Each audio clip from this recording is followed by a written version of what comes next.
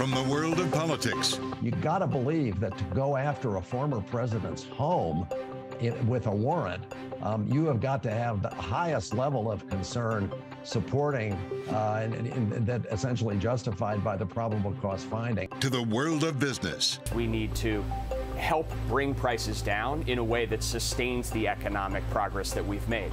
This is Balance of Power with David Westin.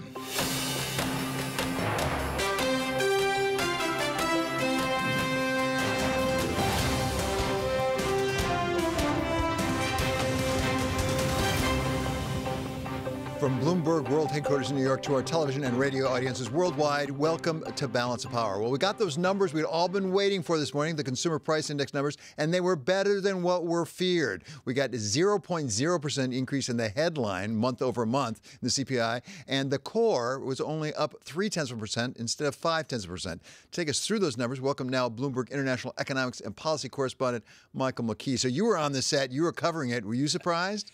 Not totally surprised. The magnitude, hard to gauge, but it is 1 month. That's what you have to keep in mind. Nevertheless, Joe Biden and Jay Powell are both saying, I'm sure, I'll take it.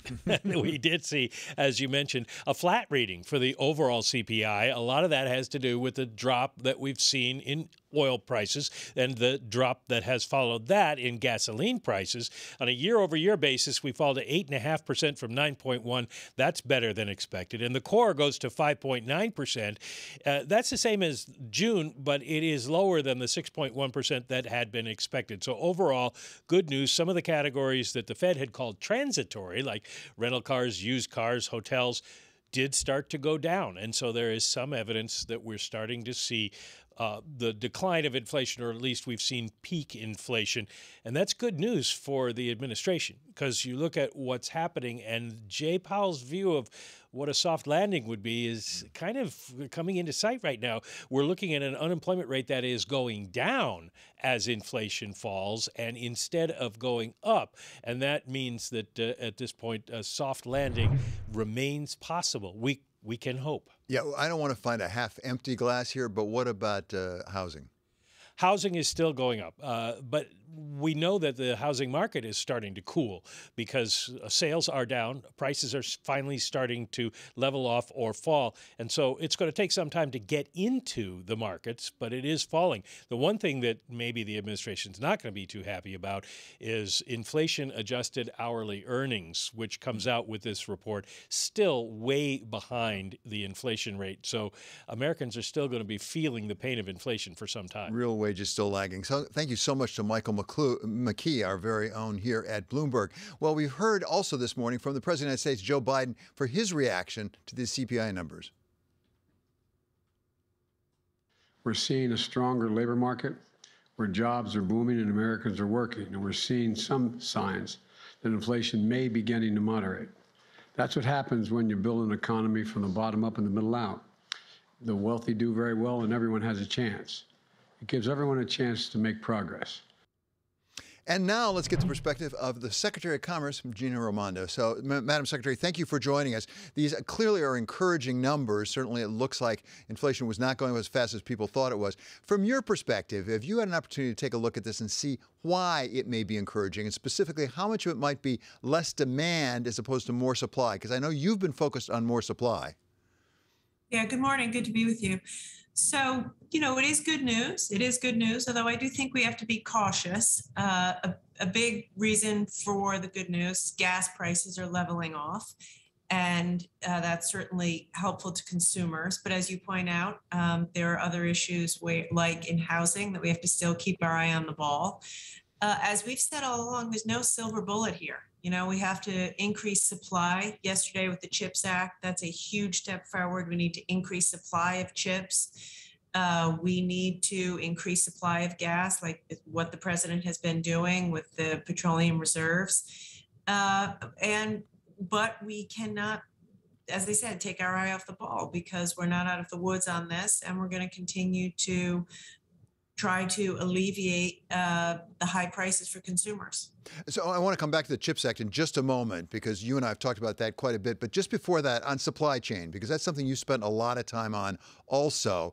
Where are we, do you think, on fixing the supply chain? And specifically, let me give you an example. There was a piece on the Bloomberg actually showing the record profits, above record profits, for container lines, actually. A lot of the shipping companies are making a lot of money. How are we doing on things like shipping costs? We've made an awful lot of progress, but we're not there yet. So a year ago, 6 months ago, our ports were clogged, they were congested, they weren't moving. We had a shortage of truck drivers. That has been largely alleviated. We went after that problem and we're feeling good about that. The price gouging that you just identified by the freight companies, we are still working on that. Better than it was, still, more to do. One of the areas you saw coming down with inflation this month is appliances. Appliances prices are coming down. That is a direct link to supply chains, unsticking supply chains. So I think we have made a great deal of progress on unsticking supply chains in many of the areas that I just said. Having said that, we're not there yet. You see it all over the world. You know as well as I do, all over the world, COVID wreaked havoc with our supply chains. And I feel great about what we've done, but still there's more to do. Madam Secretary, let's go to that CHIPS and Science Act. As I say, you and I have talked about it. You've been very explicit. We need it fast. Congratulations, it got done. Now let's talk about the fast part. $52 billion in essentially industrial policy. The United States of America hasn't done that much of it. What is the process by which you actually get that money out and working? Yeah, so as you say, it's a huge day. With the stroke of a pen yesterday, President Biden ensured that we'll be able to secure our national security by making the chips in America that we need for cars, airplanes, military equipment, et cetera. And by the way, we'll create hundreds of thousands of high-paying jobs in the process. So that's huge. We are already at work here at the Commerce Department. It's my department that will administer that money. And we are in the process now of building a team. And we're going to get the money out as fast as we can, which is to say within months, not years, working with the private sector to make sure that this is transparent. We hold these companies accountable. It's not a blank check, but I know we need to move swiftly and we will do that. The last thing I'll say is this. The fact that we got that bill across the finish line has been a huge signal to industry that they ought to invest in America and not in Asia or Europe. And you're already seeing that. Yesterday, Micron announced $40 billion investment in the United States. A couple of days ago, Global Foundries announced a partnership with Qualcomm expanding in the United States. So I think you're going to see effects immediately because this is a signal to industry, invest in the U.S. So, Madam Secretary, let me ask you specifically about that, about the private sector, because the theory of this bill, as I understand it, is there'll be a multiplier effect. It's $52 billion, but there'll be many times that. Do you have an estimate of how big that multiplier effect is in terms of private investment piggybacking on the public? I'd say at least 4 or 5 times the amount, if not more. Our goal is to maximize it. But as big as $52 billion is, it is a drop in the bucket, a very big drop in the bucket towards what this economy needs. It is an amount that we hope is enough to unlock $200, $300, $400 billion on behalf of private industry. And that's the way that we are going to administer the program.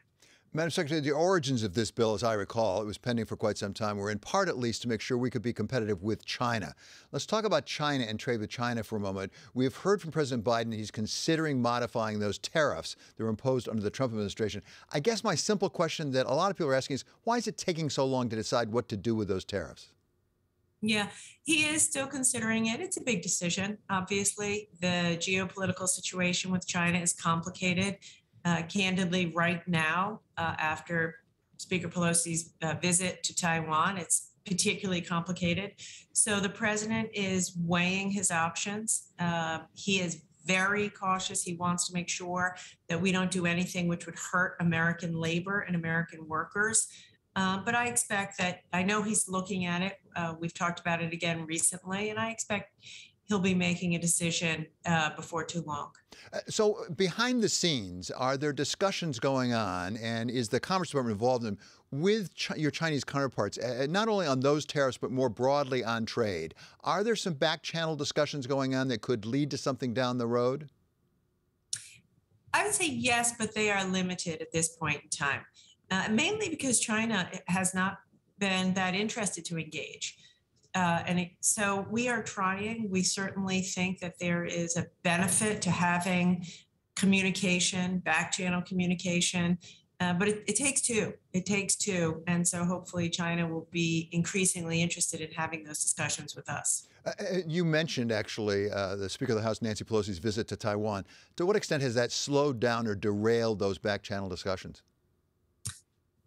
Certainly has made it a little more challenging. As I said, at this moment, it's harder, but I am hopeful that we will get beyond that and get back to a place where we can have more of those discussions. Madam Secretary, this is obviously an attempt for the United States to have a lot more investment, be much more efficient, productive in producing chips.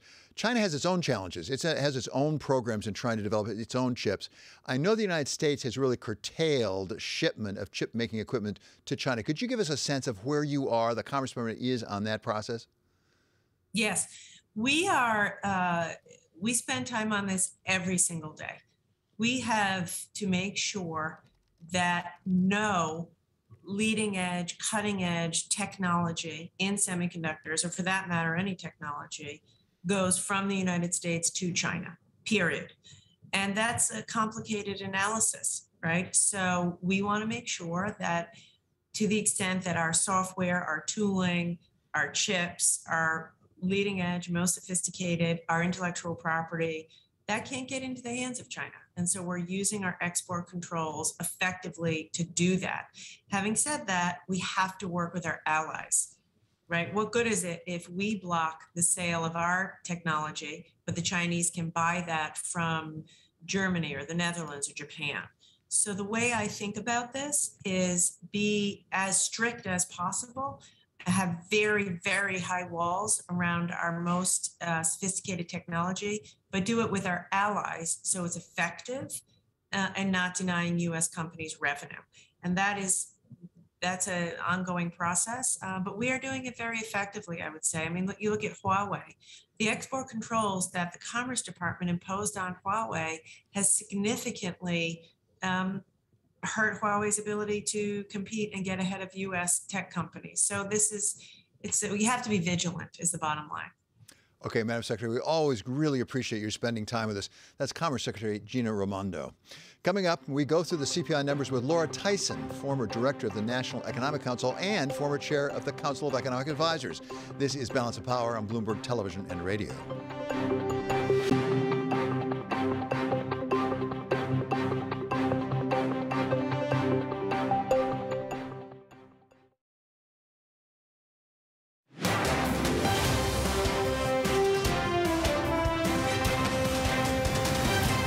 This is Balance of Power on Bloomberg Television and Radio. I'm David Westin. To keep you up to date with news from all around the world, we turn now to Mark Crumpton here with the first word. David, thank you. Donald Trump says he won't answer questions by the New York Attorney General invoking his Fifth Amendment right.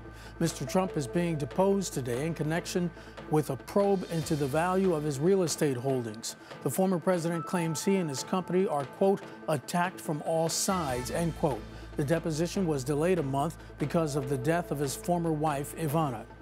It comes 2 days after federal investigators searched Mr. Trump's Florida home. Republicans echoed the assertion that the search was politically motivated. Massive explosions at a Russian military airfield in Crimea were greeted with jubilation in Ukraine and consternation in Moscow. Russian authorities quickly denied rumors of a Ukrainian missile strike, blaming the destruction on munitions detonating at the base. While Ukrainian officials didn't directly claim responsibility, a top aide to President Volodymyr Zelensky called yesterday's blast, quote, just the beginning. Meantime, U.S. Secretary of Defense Lloyd Austin reinforced a pledge that Washington and its allies will continue supplying military aid to Ukraine to help it expel Russia's invasion. A Russian journalist who staged an anti-war protest on the country's main TV news channel says police raided her home as part of a new fake news probe against her. Marina Svanikova says 10 police and officers from the investigative committee, Russia's equivalent of the FBI, searched her apartment early today and took her away for questioning. Russia has resumed oil flows toward Ukraine through a pipeline to Central Europe.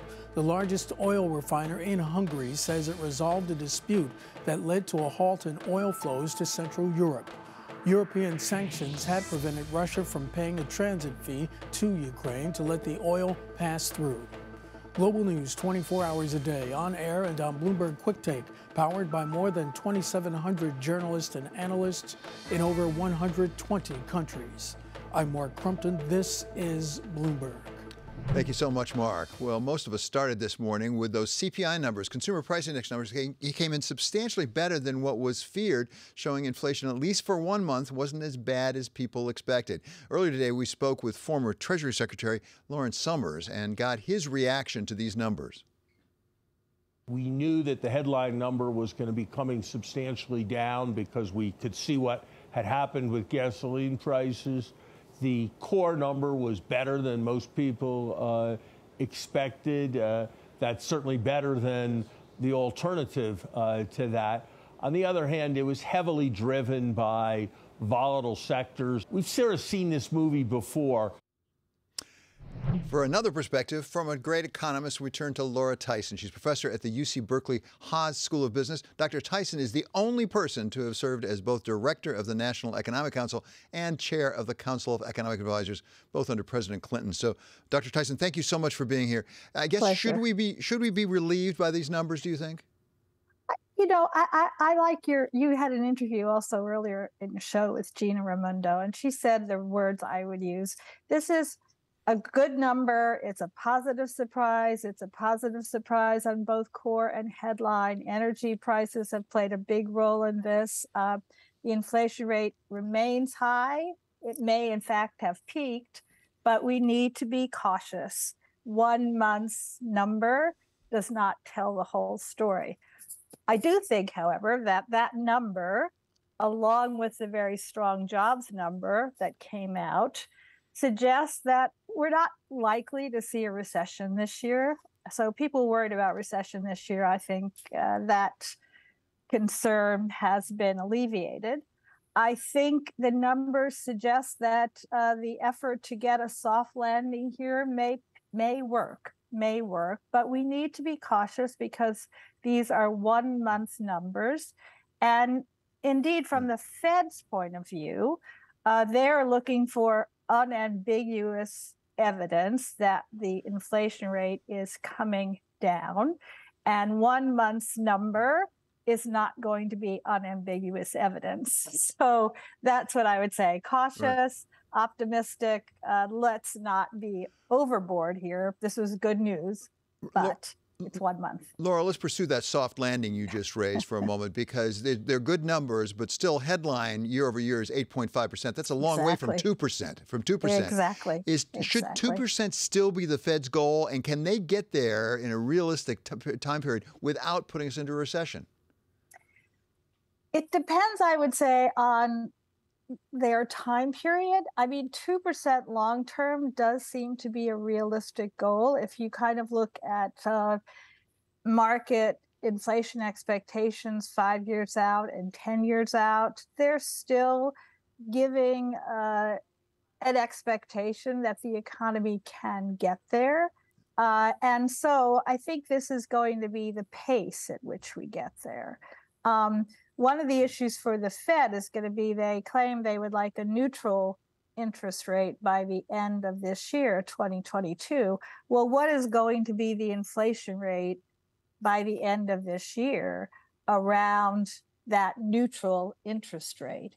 So if it comes down to 5% inflation, for example, that suggests a neutral rate in the area of 5%. And so I think we have to look at the pace. And I still think that the Fed's view, and I think it's a perfectly reasonable view, is that you can reduce the hot temperature right now in the labor market. And that does not mean a significant increase in the unemployment rate. It simply means that you stop having almost 1.8 job openings for every unemployed person. So the number of openings may go down, but that doesn't lead firms to actually lay off the workers they currently have. So that's the kind of possibility of a cool approach to bringing the inflation down in a soft landing way. And the evidence so far, but it's very early, suggests that we're on path to do that. Okay, Professor, it's always so great to have you with us. Really appreciate your time. That's Dr. Laura Tyson of the UC Berkeley Haas School of Business. Still to come, we're going to talk with Alaska Governor Mike Dunleavy about what the Inflation Reduction Act will mean for his state. This is Balance of Power on Bloomberg Television and on radio.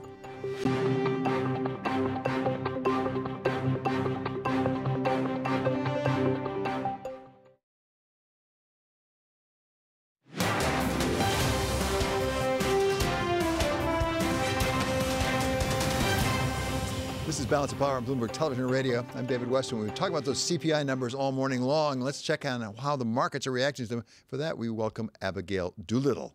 Well, David, there is certainly a bullish reaction to this report. For once, or at least for the first time in a long time, good news is good news. It's good news for markets because it means that the Fed may be less aggressive. We're now looking more likely at a rate hike in September of 50 basis points. It's good news for Americans because the main reason that we had inflation go down in the month of July, gasoline. So what a relief. I will say, though, on an objective basis, we're still looking at inflation of 8.5%. Yeah, gasoline still up 44% year over year. Food still up in a big way.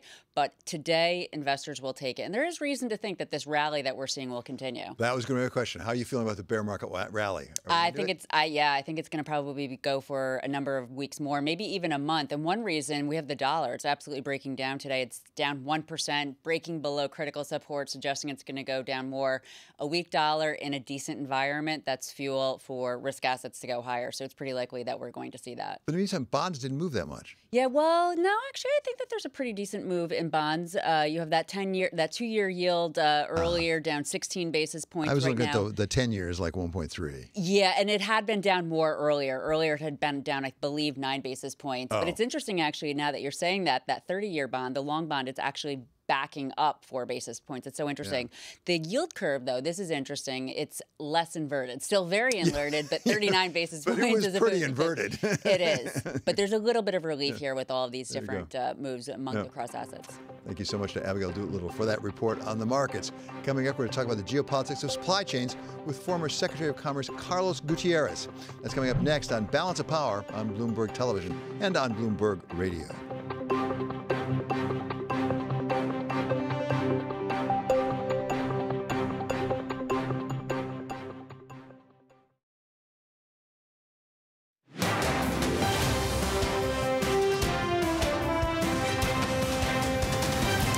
This is Balance of Power on Bloomberg Television and on radio. I'm David Westin. To keep you up to date with news from all around the world, we turn now to Mark Crumpton here with the first word. David, thank you. President Biden says the U.S. economy is starting to see signs that inflation may be moderating after the Consumer Price Index reading for July came in cooler than expected. Today, we received news that our economy had 0% inflation in the month of July. 0%. Here's what that means. While the price of some things went up last month, the price of other things went down by the same amount. The result, 0 inflation last month. The people were still hurting. The latest numbers give the president a much-needed boost ahead of the November midterm elections. The UK's Foreign Office has summoned the Chinese ambassador over Beijing's, quote, aggressive and wide-ranging escalation against Taiwan, end quote. Meantime, China has ended those unprecedented military exercises near Taiwan, but says it plans to conduct regular patrols in the region. The Chinese began the drills last week after U.S. House Speaker Nancy Pelosi defied Beijing and visited Taiwan. In Europe, another heat wave is sweeping the continent, threatening to disrupt travel and business and putting more pressure on the region's strained power infrastructure. Temperatures will be in the 90s in Paris and London. The bone-dry conditions have prompted limits on water use. France last month suffered its driest July on record, while England recorded the driest in almost 90 years. Several of Europe's major rivers are running dry, disrupting $80 billion in trade routes. The Rhine has dried up to the point of becoming virtually impassable at a key waypoint. That is slowing down vast flows of diesel and coal. Global news 24 hours a day, on air and on Bloomberg Quick Take, powered by more than 2,700 journalists and analysts in over 120 countries. I'm Mark Crumpton. This is Bloomberg. David? Thank you so much, Mark. Well, whether it is Russia in Ukraine or the problems between Taiwan and China, or for that matter, Iran and a possible nuclear expansion, there are a number of geopolitical issues that are on the agenda of every CEO of companies around the world right now, and they really impinge on supply chains and exactly how one might restructure them to protect against geopolitical risk. We welcome now Carlos Gutierrez. He's CEO and co-founder of Empath. Mr. Gutierrez served as Secretary of Commerce under President George W. Bush. And before that, he was CEO of Kellogg. So, Carlos, great to have you back with us. Give us your perspective on the way that the geopolitical risks that we're seeing all around the world right now affect the CEO as the CEO tries to restructure their supply lines. Yeah, this is a difficult time because of the uncertainty, but the supply line is still being impacted by China, of course, because they have a zero COVID policy. It's hard to imagine how you get to a zero COVID situation, but because of that, supply chains still have not geared up for the way they were before. So that's a big problem. And as those new costs hit, that will impact inflation in the U.S. as well. So supply chains are beginning to come back. But no, there's a lot to do still. China is still a problem, and supply chains are moving. As I heard the comment about Mexico. Not a lot yet has been moved to countries nearby, but I think ultimately that is the solution that a lot of CEOs are thinking about: is can we bring it closer to home, especially as there is a perception that the world is regionalizing. So therefore, let's think about the world in a regional context: North America, Europe, Asia. And I think that's where things are going in the way CEOs are thinking about this. But it's China right now that it needs to open up their exports and their economy to where it was. Well, let's stay on China for a moment, and I'll come back to nearshoring or friendshoring, as some people call it. To what extent did Speaker Pelosi's visit to Taiwan complicate that situation further, do you think? Yeah. David, I think our problem with China is that it's all about tactics. We don't really have a policy. We don't have a strategy. So Speaker Pelosi's trip was just one more tactic. And what is the strategy? What did we get out of it? And, the dangerous part is we have a very tense situation with Russia, that's also subject to misunderstandings. We have tense situations with Iran, with North Korea. Do we need to pick a fight with China on the single biggest issue that China has?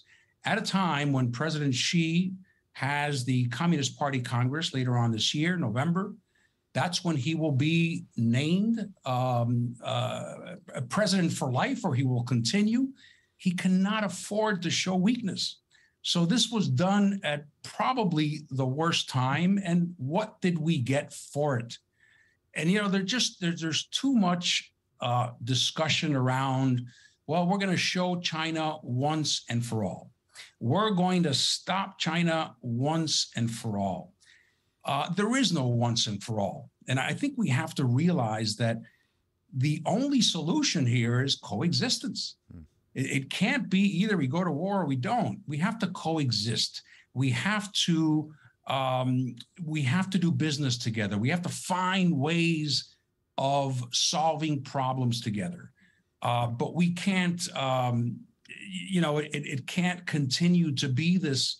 It seems like it's the last stand and we're going to take on China. That's over. That doesn't exist. This isn't 1995, 96. It's a different China.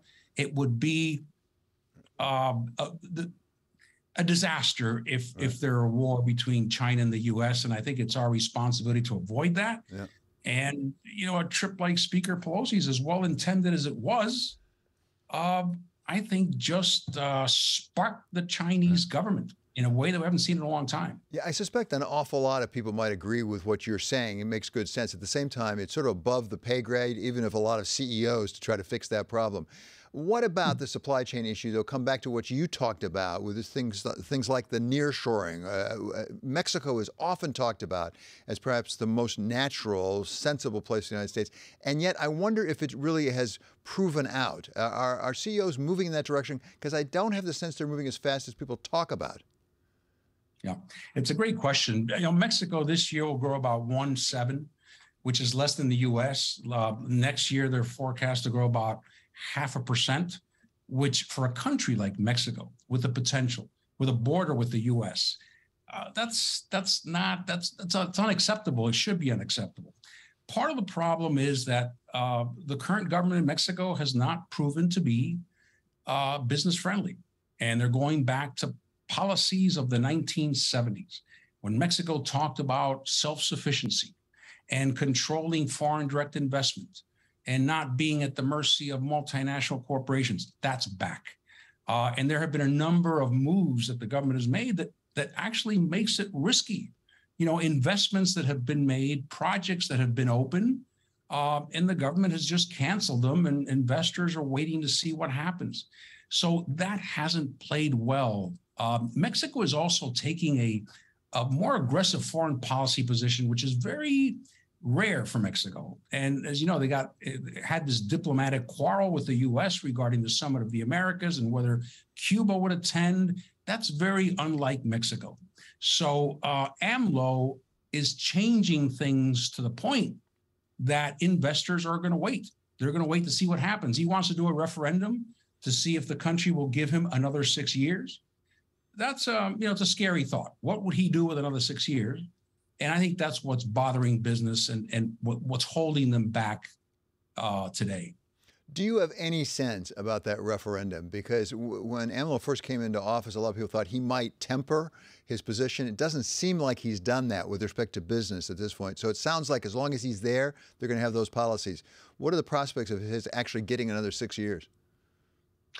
I think it's a tough one, because the one thing that Mexico has touted about their constitution is you serve one term. That is known by the country, voters. It is a sacred principle of their constitution. So there may be people who like AMLO who are thinking about, we shouldn't be doing this. This goes against the grain of who we are as a country. Having said that, he has over 50% approval. Some polls have him as high as 60, 65%. He has done things that are very clever and that capture the attention of the average person. He doesn't have his own airplane. He flies commercial. He moved his office. And people see that as a step forward. It's no longer the arrogant politician. He's going up against corruption, or at least he's talking about it. Right. So you don't know, David. It's not out of the question. This has been so terribly helpful, as it always is when you're with us, Carlos. Thank you so much. That's Appreciate Carlos Gutierrez, Empath, co-founder and CEO. Coming up, the Inflation Reduction Act addresses climate and energy, two critical issues in Alaska, and we'll talk about them with Governor Mike Dunleavy. This is Balance of Power on Bloomberg Television and on radio.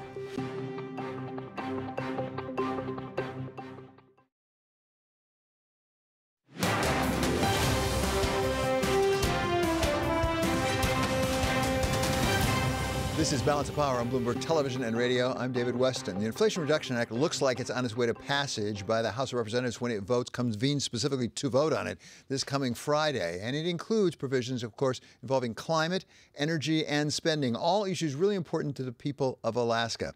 We welcome now the man who is the governor of the largest state of the union. He is Mr. Mike Dunleavy. So, Mike, thank you so much for being back with us. Give us your sense from up there in Alaska of your perspective on this Inflation Reduction Act. Well, I'm not sure if it reduces inflation. As a matter of fact, I think it's basic economics, David. When you spend more money in an inflationary period, it's difficult to understand how you reduce inflation. For example, we're looking at about 8% plus inflation right now staring at us, as well as the fact that if this bill passes as it is, it's going to have a tax burden, an average tax burden on the average family of about $4,500 over the next decade. So you couple that tax burden with inflation, it's really hard to see how we reduce it. And plus, the fact of the matter that the reduction part of it and the inflation part of it really is in the back end of this. So up front, you're going to get probably, unfortunately, more inflation, and that's going to be problematic for all Americans, including us up here in Alaska. Well, at the same time, it does reduce the deficit. Some people say it's not a lot to reduce it, but it does it. It actually pays for it by taxes, some of those taxes you talk about. And when you talk about increasing the taxes on the average American, the studies that I've seen suggest that actually if you net it against, for example, some of the breaks people will get, ordinary working families will get on health care, that in fact it's a plus for them. You must have that up in Alaska, a lot of people with a lot of health care costs. Oh, yeah, we do. We're like other states, we have high health care costs that we're working on. But all in all, I do think when you look at the bill as it is now, it's going to cost more upfront, and it's going to impact, especially once again on the inflationary side of things. You know, what else is also included in this bill, obviously, is an increase in royalties on things like oil and gas. And that's going to impact places like Alaska as well. But that also translates later down the road into the pumps for the average American, too. And so, you know, we're always hopeful that when a bill comes out of Washington that it really doesn't impact negatively the people of Alaska and the people of this country. But too often it does. And the other thing, David, I think is really important is with a lot of this spending, for example, on this particular bill, on broadband, on climate, on renewables, et cetera, unless there's a change in the permitting process in Washington and some of the agencies, whether it's EPA, Department of the Interior, Fish and Wildlife, those agencies impact Alaska a lot. Unless there's a change in how we do studies and how quickly we get the permits done, some of this money may not have an impact for quite some time, if at all, if the permitting processes in Washington don't change or accelerate. Yeah, and reports are that there's some sort of an agreement that they'll fix those, but that's not in this bill, as I understand it. That's something in the future. We'll see if it happens. What about the Cook Inlet up in Alaska? Because that's something that, as I understand it, this would permit leases for oil and gas in Cook Inlet. How important is that to Alaska? Well, anytime we can develop a new oil and gas play in Alaska, it helps America, helps the world by putting more oil and gas into the system, which is going to reduce costs. Also helps Alaska, you know, for the purpose of jobs and potential royalty for the state. The devil's in the details. Again, we'll see what leases come up. We had leases in Cook Inlet, but that process was shut down earlier. So we're really set to see what the end game is with this bill, what it's really going to look like when it's done in the House. But again, we hope that whatever comes out of Washington does no harm. I mean, that's kind of a mantra that we use up here. But in the end, we're going to have to keep an eye on this because as it looks now, it's going to cost us, and that's a concern. Governor, another subject you and I have talked about in the past is climate and how sensitive Alaska is to climate change. I've seen reports that you may have a record number of wildfires going on right now. Give us an update on where you are on wildfires. Well, we did have a dry end of May, June, early July, and we were having a lot of lightning strikes in Alaska. We've had several million acres burn here in the state of Alaska. We still have fires, even though the past several weeks we've been blessed with abundance of rain. And so we always have fires, David, up here in the summertime. It's just a massive state with different, you know, different regions have different climates and microclimates. But in the end, we've had a lot of fires this year. Things were dry. Right now it's raining, which is good. And so we're going to be assessing this well into the fall because we still have fires going on now. Governor, of course, some of the provisions of the Inflation Reduction Act would really be directed at greenhouse gas emissions and reducing those. Do the people of Alaska, are they sensitive to that issue? I mean, they obviously see climate change firsthand up there. Are they enthusiastic about doing something to curtail greenhouse gas emissions? Well, I think everybody, you know, is concerned about what the future is going to hold in terms of the climate. I mean, we've all watched the 100-plus degree temperatures in the lower 48, as we call the rest of the country. Where in Alaska, we've been blessed. If you live in Alaska for any length of time, David, you've got to appreciate cool weather. And so we've had a pretty good summer. We haven't seen temperatures in the 90s or 100s up here this summer. But nonetheless, we do notice, I mean, we do know that the Arctic is warming. We do know that the ice is thinning. And so I think there's a concern across the board as to where this is going to lead. Here in Alaska, you know, we're keeping an eye on things. And as you mentioned, that we have an issue with fires, but we also are looking at what is the future going to hold for example, transshipment across the Arctic from European countries down through the Bering Strait? We're having discussions about how we would prepare for that. But again, Alaska is an all-in state when it comes to energy, oil, gas, and renewables. We have tremendous hydro that we use in Alaska. We have tremendous wind and solar potential here in Alaska. And so we believe that using any and all approaches to produce low-cost energy is key. And if, for example, if there's a reduction in carbon, that's also a benefit for a lot of folks. Governor, it's always great to talk to you, get that Alaskan perspective. Thank you so much. That's Alaska Governor Mike Dunleavy. Coming up, President Trump takes the fifth in his deposition today in New York. We'll go over the various legal challenges the former president faces. This is Balance of Power on Bloomberg Television and on radio.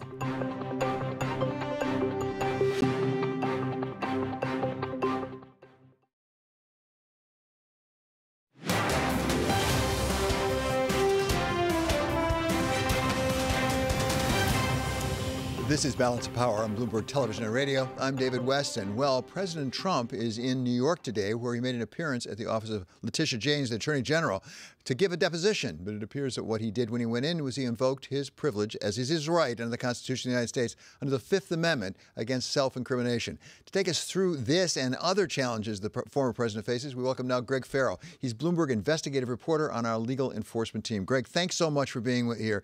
You've been following a lot of these things all along. So give us a sense specifically what the proceeding was today. Today is a civil case, as you pointed out, by New York's Attorney General Letitia James.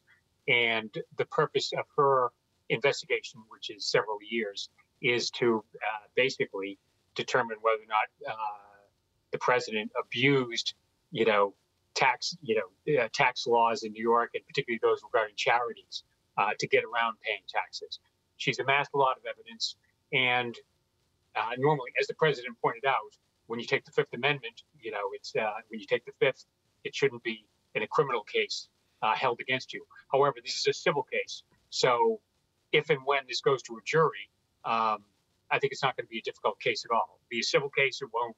I think the New York AG will win a case against the Trump organization and the Trump family for overvaluing assets for the purposes of getting loans and undervaluing them for the purposes of paying taxes. That's not a mortal blow to President Trump or the Trump empire, but it will be a costly one. So that's what is happening today. There's the criminal case that now seems to be on hold in the Manhattan District Attorney's Office. But let's not forget that the CFO of the Trump organization, Alan Weisselberg, has been accused of crimes, tax crimes, and the Trump organization has. That will go to trial, if not later this year, then early next year. And that's very important as to whether or not a jury decides to convict Mr. Weisselberg. That will not reflect well on the president. Whereas if he's acquitted, that'll be a vindication by President Trump that he's been hounded by a bunch of over-aggressive prosecutors. And that's just here in New York. There's several other things. Exactly. I was going to say there are cases all around the country, including some in Washington, D.C. One of them, we had a D.C. Circuit yesterday rule again, I think, that the House committee can get access to his tax records. And then, of course, there's that search warrant that was executed by the FBI earlier this week. But for most of us, that would be overwhelming. At the same time, Donald Trump, the person, has been in court a fair amount of his professional career, has he not? Yes. Lawyers for him. He actually doesn't go to court that much. And as you can see, it's very difficult to get him to actually testify under oath to say something. Even in the Mueller investigation, he and his legal team insisted that special counsel Robert Mueller submit questions in writing. And rather than go to war, Mueller accepted that. So it was much easier to parry any questions Mueller had through questionnaires rather than put him in a box, and have him swear an oath to it. Yeah. So the things that are still going on, yes, the FBI read about records. Yes, go ahead. Net, it's good to be his lawyer, provided you get paid. Thank you so much to Bloomberg's Greg Farrell for that reporting. Check out the Balance of Power newsletter on the terminal and online. And this is Bloomberg.